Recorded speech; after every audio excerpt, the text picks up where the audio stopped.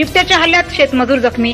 चिखली तालुक्यातील शेलोडी शिवारातील घटना। शेतात गव्हाला पाणी देण्यासाठी गेलेल्या शेतमजुरावर दबाव धरून बसलेल्या बिबट्याने अचानकपणे हल्ला केल्यामुळे 38 वर्षीय युवक जखमी झाल्याची घटना बुधवारी जिल्ह्यातील चिखली तालुक्यात असणाऱ्या शेलोडी शिवारात घडली आहे।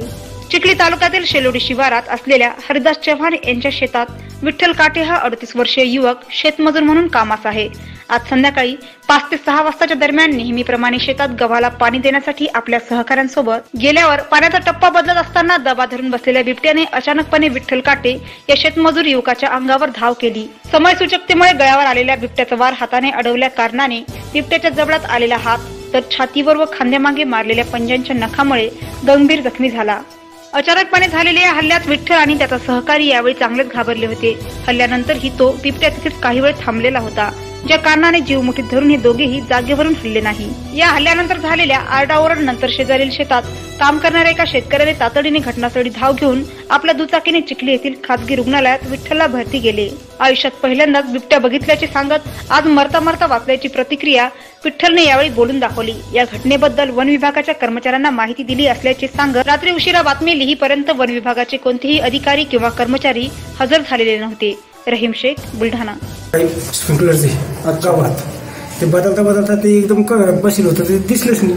त्यांनी डायरेक्ट मला झप मारली। झप मारली त्याला झाला नरडा, हात लावला त्याला, हात लावला मी त्याला तोडत आला, हे हाताला फेकले त्याला तिकडे फेकलं, मग मी डबल खाली पडलो। तो जागीच बसला, ते बरं ताबडतोब आला नाही। पळाला कसं काय? पळाला नाही तो, हात चालला तो डायरेक्ट झप मारला त्यानं। नंतर तो जागीच बसला ना, धावला नाही, मग डबल मी उठलो, बरा दाबून धरला आणि 5 जागीच बसला। माझ्याकडे 5 म्हणला आता डबल आलं की आपला 8 कैलास घाटगे। अच्छा, काय झालं घटना? शेतात आम्ही गव्हात टप्पा बदलत होतो स्प्रिंकलरचा, तर एकदम बिबट्याने त्यांच्यावर हल्ला केला।